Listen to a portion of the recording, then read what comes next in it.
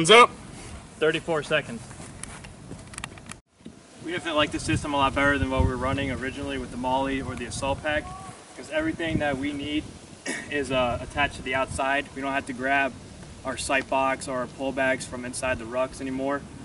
One big, huge factor that we enjoy a lot is the ability to have the mortar system on our backs instead of on our front, so it allows our gunners to now carry an M4 without being uncomfortable, and all the weight's on their back now, so it gives them a lot more comfortability with the weight distribution. Instead of having it on their front where it's killing their back, they're trying to hold up the weight on the back. It's now sitting there on the back, so they can actually be a full regular fighting unit now. I like the modularity to it, being able to customize it. Instead of the old Mollies, you really don't have that many options. You have pretty much what they want you to have with here. I could put the shoulder straps anywhere I want. Put here all of our rounds. I can put it anywhere I need. Definitely, like you were saying, hooking up the mortar to the back, that's a great improvement. How cool are you? Oh yeah, these frames are lightweight, but durable, and Speak up.